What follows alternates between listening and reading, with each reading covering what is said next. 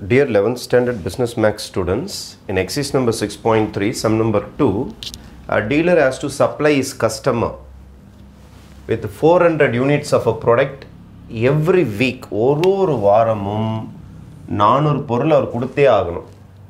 The dealer gets the product from the manufacturer at a cost of rupees 50 per unit. ஒரு பொருளோட விலை வந்து rupees 50. The cost of ordering from the manufacturer is rupees 75. நீங்கள் ஒவ்வொரு வாட்டி order பண்ணும் போதும் உங்களுக்கு 75 rupees செலவாகுது. இது செட்டப் காஸ்ட்டாக இருக்கலாம், பொருள் ஏற்றின்னு வர காஸ்ட்டாக இருக்கலாம், எதுனா இருக்கலாம். The cost of holding inventory is 7.5 per year of the product cost. அந்த பொருளை சேமித்து வைக்கிறதுக்கு, பொருளை குடோனில் வைக்கிறதுக்குலாம் 7.5% ஆகுது. Find EOQ and total optimum cost. சரி, first I will start with my requirement. எனக்கு எவ்வளோ பொருள் தேவை? 400 பொருள் தான் தேவை. ஆனால் per week இது, per week ஒரு வாரத்துக்கு, right. Cost is 50 per unit. Ordering cost வர, ஆர்டரிங் காஸ்ட்னா எனக்கு C3. ஒரு பொருள் ஆர்டர் பண்ணணும் அப்படின்னா எனக்கு 75 ரூபாய் செலவாகுது. rupees 70. ஒரு ஆர்டருக்கும் 75 ரூபாய் செலவு. சரி, ஹோல்டிங் காஸ்ட்டுக்கு வரலாம். C1 is equal to 7.5% of product cost. ப்ராடக்டோட காஸ்ட் எவ்வளோ? 50 ரூபாய். 7.5% of 50 ரூபாய். இது per year, ஒரு வருடங்கத்துக்கான காசு தான் இது, ஒரு வருஷம் per year. உங்களுக்கு வாரம் தான் தேவை இந்த சம்மு. அப்போது 7.5% of 50 by ஒரு வருஷத்தில் 52 வாரம் தோராயமாக, அந்த சில்ட்ரனால் விட்டுருங்க, 52 வாரம். அப்போது இது பர் வீக்காக மாறிடும். வாரத்தால் டிவைட் பண்ணிங்கன்னா பர் வீக்காக மாறிடும். இதான் இந்த சம்மோடைய ஒரு முக்கியமான பார்ட். அப்போ ஈக்குவல் டு 7.5 by 100% மாற்றிட்டேன். இன்ட்டு இங்கே ஒரு 50 இருக்குது, ஓல் டிவைடட் பை ஒரு 52. இதை ஃபுல்லாக மல்டிப்ளை பண்ணி 100ஆல் டிவைட் பண்ணிவிட்டு 52ஆல் ஃபுல்லாக டிவைட் பண்ணிங்கன்னா யூ வில் பி கெட்டிங் 0.072. இதை பத்திரமா வச்சுங்க. இதுதான் உங்களுக்கு தோராயமான ஒரு C1. C3 ரெடிமேடாக இருக்குது 75. 6 இருக்குது உங்களுக்கு. ஃபஸ்ட்டு அவங்க EOQ தான் கேட்டிருக்காங்க. EOQ first part of the some is எவ்வளோ ஆர்டர் பண்ணலாம், உங்கள் மேனுஃபேக்சர்கிட்ட நீங்கள் எவ்வளோ பொருள் கேட்கலாம் அப்படின்ட்டு கேட்டிருக்காங்க. Economic order quantity. Square root of 2, மேலே ஒரு C கீழே ஒரு C, இங்கே R, இங்கே 3, இங்கே 1. இதான் economic order quantity formula. 2 into C3 75 ரூபாய்.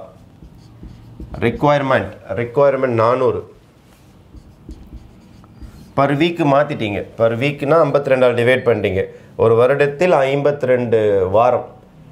எப்படி சார் கண்டுபிடிச்சிங்க? 365 7ஆல் டிவைட் பண்ணுங்கள். 365 டிவைட் பை 7 போட்டிங்கன்னா 52 புள்ளி சில்லற வரும். அதான் 52 போட்டேன். C1 0.072. அப்போ இது ஸ்கொயர் ரூட் எடுக்கிறதுக்கு முன்னாடி இதை ஃபுல்லாக மல்டிப்ளை பண்ணுறேங்க. 2 into 75 into 400 டிவைட் பை 0.072. அப்படியே ரூட் எழுத்துங்க. ரூட் எழுத்துனீங்கன்னா உங்களுக்கு கிட்டத்தட்ட டெசிமல் இந்த மாதிரி வரும். 912.87 கிட்ட வரும். இதை ரவுண்ட் பண்ணி புக்கில் என்னன்னு போட்டாங்கன்னா 913.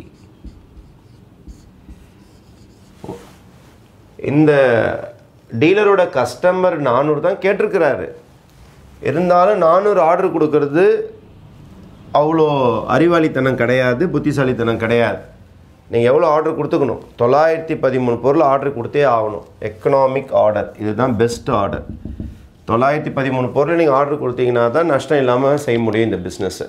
கஸ்டமருக்கு 400 தான் தேவை வாரத்துக்கு. அதனால் வாரம் நீங்கள் 400 வாங்கக்கூடாது. வாங்கும் போதே 913 பொருள் ஒரே சமயத்தில் வாங்கிடணும். இதுதான் எக்கனாமிக் ஆர்டர். சரி, அடுத்தது என்ன கேட்டிருக்காங்க? Total optimum cost. Total optimum